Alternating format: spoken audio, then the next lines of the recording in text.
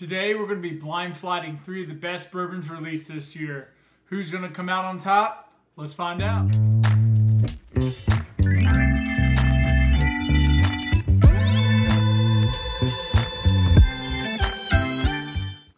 Welcome back to Neat Bourbon. My name's Tanner, and today I got a special treat for you guys. We're going to be blind sliding 3 of the best bourbons that I've been able to collect this year. And as always, I had to throw this bottle in the mix.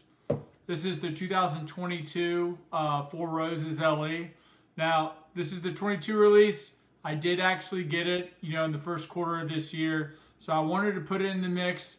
This is one of the unicorns that I have. It's in the same proof range as these. I think it'd be great to see how it stacks up against these beasts. Now, I've already taken the liberty to have the glasses poured. Everybody already knows the stories of all those bottles. The Russell's Reserve 13 year, that bottle's an absolute beast. The Michters 10, arguably probably my favorite of the bunch, but I haven't had the opportunity to put all of these up against each other. So I'm really curious to see, how they all stack up and can I actually pick out the differences.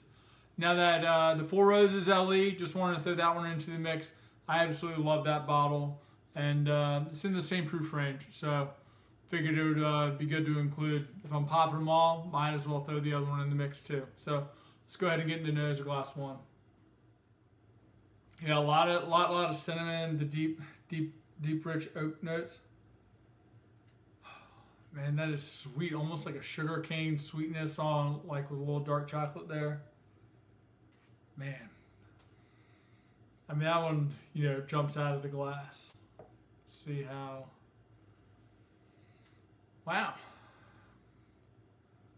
Glass 2 is much more faint. Surprise. But hey, let's get into the palate on glass 1. Cheers.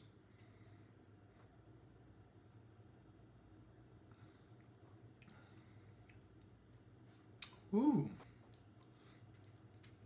That is nice.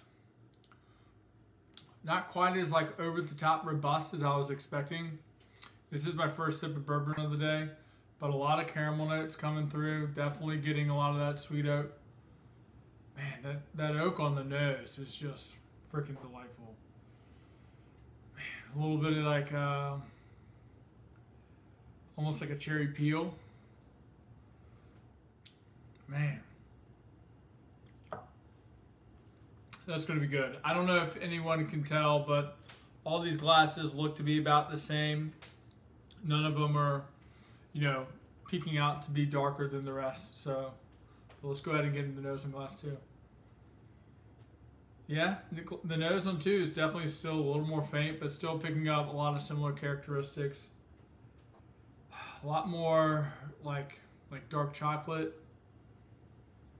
Man. And that sweet oak. I mean, it's hard like a dark chocolate sweet oak there. That is awesome. Whoa.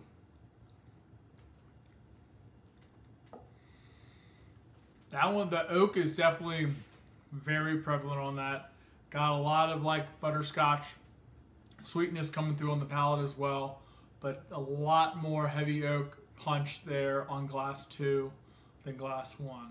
I almost think that 1 is a little more complex. We'll be able to pull up a few more notes.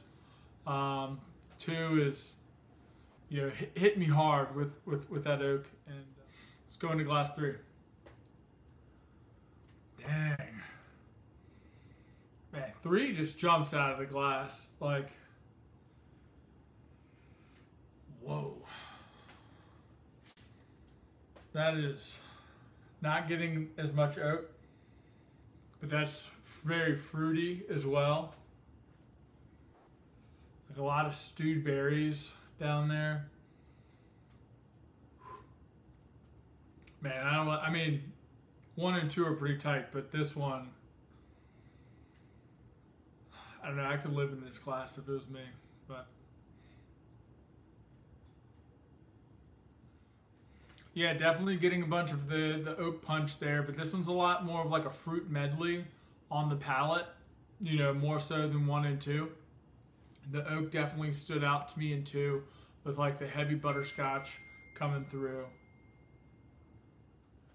Yeah, this one's just the fruity notes and like the dark cherries, like mixed berries coming through there on the nose. Like the oak is present. It's not overwhelming by any means. This one is, man. It's a little bit lighter, you know, proof-wise, I think, than glass 1 and 2. But overall, that glass is like perfectly put together.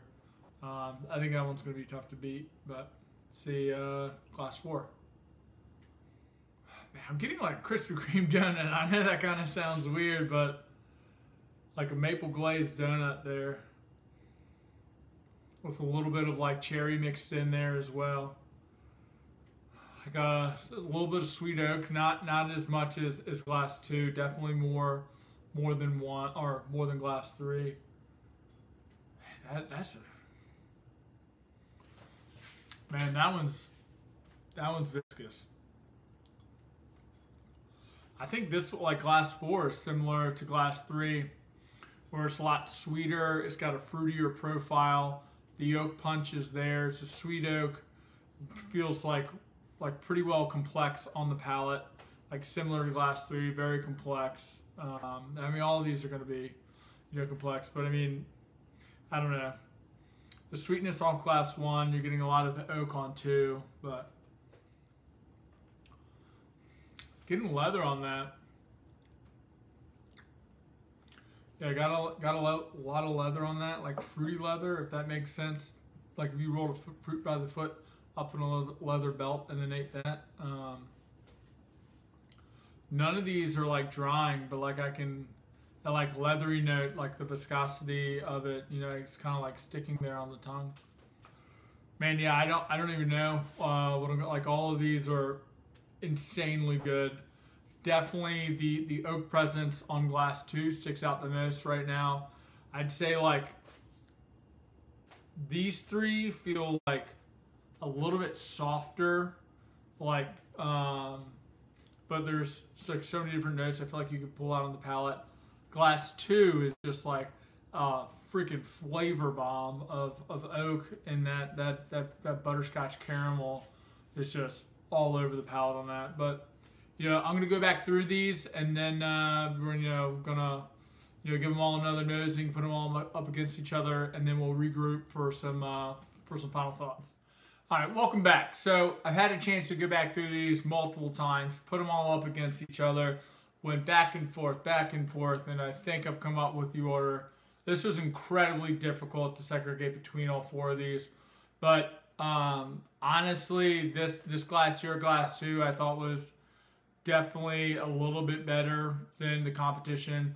The heavy oak notes with all that like butterscotch caramel was coming through up front, and when I was going back through, comparing them back and forth, I was like the fruitier notes started to come out, like almost like if you took like a sleeve of like those hard candy Jolly Ranchers and you melted them all together. I was getting like that kind of like you know, sugary sweetness, like fruity notes coming through on the palate. It was just like an incredible experience. I went back and forth on 2 and 3 for like quite some time. Ultimately, I just thought the nose eked out a little bit more robust on 1 than 4. And then, and it pains me to say this, but I think that this one was just a little bit like lighter on the palate. I want to say that this one's the Michters 10, and I don't know if it is. You know, I'd be a little upset because that bottle's an absolute freaking beast. But it is only 94.4 proof, and I think you could kind of taste that lack of proof when all the others were, you know, 107 to 114. This one was still incredibly complex. The fruity notes, the oak, like perfectly balanced in my opinion. Nothing was like, you know, over like competing with each other on the palate. So absolutely love this bottle. But let's go ahead and let's go 4th place. We'll look at what 4th place is. And 4th place is glass 1. Damn. All right, so 4th place. We'll put it over here. We'll go 4th place over here. So Michters, 4th place. Hate to see that one. I don't know. This bottle is so good. for it to be considered fourth place. Third place is glass number 5. Whoa, man. The Four Roses LE. I thought that one was going to be the Russells. Dang. So, Four Roses LE coming in third. Now, that leaves second place. Glass. No. Wow. That is the freaking Jack Daniels. What? I was convinced that with the amount of oak that I get so much oak on that Jack Daniels, I cannot believe that. And that means today our winner, the Russell Reserve 13 year. Now this is batch 2. This is a blend of the 13 and 19 year whiskey. So, wow. I was convinced that this Jack Daniels was right here. Wow. So, yeah, overall, this was an absolute beast of a blind. I am really excited that I was able to do this tonight. And also, I just want to say thank you to all the subscribers out there. You know, the channel is reaching like 225 subscribers right now. That's absolutely amazing. I really appreciate all the support. I love reading all the comments. I really appreciate all the love y'all and support that y'all been giving me over the last, month and a half or so. So, as always, I really enjoyed doing this blind for you guys. This is Neat Bourbon. My name's Tanner. And as always, pop the bottles and share the pours, and we'll see you in the next one.